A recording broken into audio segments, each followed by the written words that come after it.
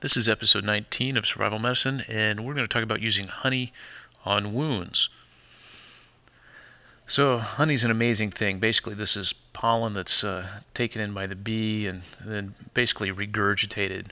So honey is bee vomit, but this is, like I said, an amazing substance. There's been honey that's been found in tombs of pharaohs and that is thousands of years old that remained intact.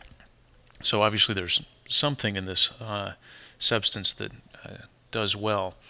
Now there's a variety of different studies looking at honey on wounds, so basically burns and scrapes and cuts, that shows that honey does just as well as about anything else for preventing infection. Now I'm going to talk about one paper in specifically, and this is entitled "The Evidence Supporting Honey as a Wound Dressing." This is from a journal called Lower Extremity Wounds from 2006.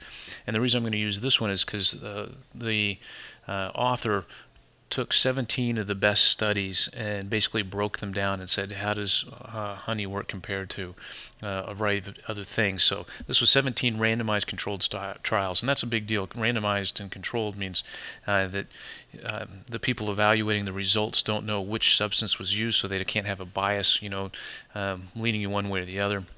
So if you're going to look at a treatment of effect, this is one of the better ways to do it. Most of these were burns, but there was also some surgical wounds also. And the bottom line is honey did just as well as or better than some of the standard treatments. So, how does this work? So, well, honey's got some native antibacterial properties. It can help debride wounds, meaning when you smear honey onto a wound, as you clean it off, it will take off some of the nasty goo and goop and soup that develops on the wound and help keep a clean wound base. There's also some basic anti-inflammatory properties of honey. And I'm not sure how this works, but it stimulates growth of the granulation epithelial tissue. Now, granulation, if you've ever had a really deep abrasion or lost a lot of skin, as it grows back, there's all these little red bumps, and that's considered granulation tissue as it heals from the bottom up. And that's very important for wound closure and wound healing, is that granulation tissue. So stimulating that granulation tissue, and epithelial tissue is just the skin covering. So honey can work to stimulate the growth of both of those. So the bottom line is honey works just as well as Neosporin or Sylvadene or a variety of these other things. So for burns, abrasions, cuts, I think it's completely acceptable to use honey.